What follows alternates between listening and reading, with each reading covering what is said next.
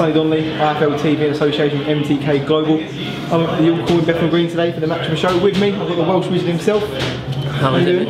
All good, mate. All good, thank you. A tough fight, but another good win for Joe Cordina. How are you? Yeah, of course. It was good to just get an opponent for tonight. I had a lot of mix-up with opponents. My original opponent failed the drug test. It was a tough opponent as well. Juan Okura, he's been in distance with a few good fighters. Scarpa, Mendy, who beat Luke Campbell, Sam Bowie, and he's took him the distance. So it would have been nice to get a couple of rounds in with him, but nevertheless, I had what was put in front of me, which was Lee Connolly, and I managed to get him out of there before, which he was tough, and he took a lot of shots, and he came back as well. So I think he's a well-known sort of quantity on these shores. I've seen him fight many a time, and he's a tough opponent who don't come to lie down, and especially don't often get stopped. But you got him right in the fourth round.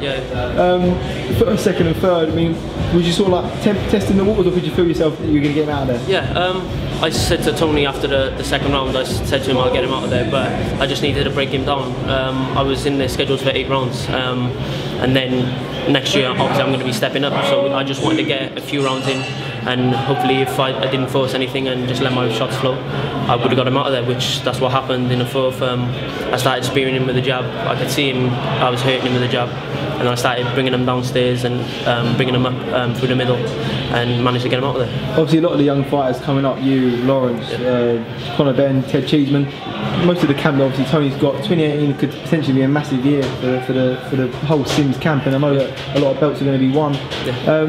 February the 3rd is a date, and obviously you've got the Kell Brook card up in Sheffield now. 2 big dates there. I mean, what ones are you trying to get on?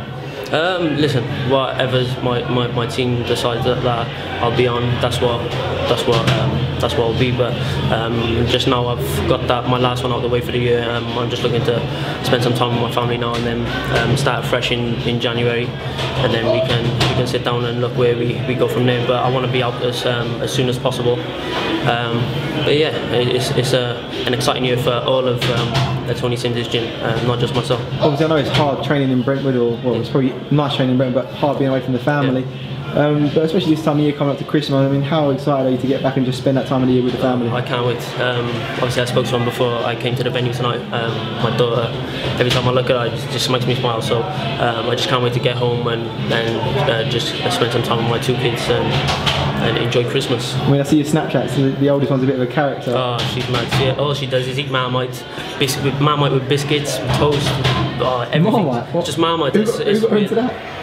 Me, unfortunately. I like Marmite as a kid and growing up, but I've sort of gone off here a little bit. But she actually dips biscuits in it. How mad is that? So she even eats olives, and she's only 2. I like olives. Olives, and yeah, but she goes mad for them.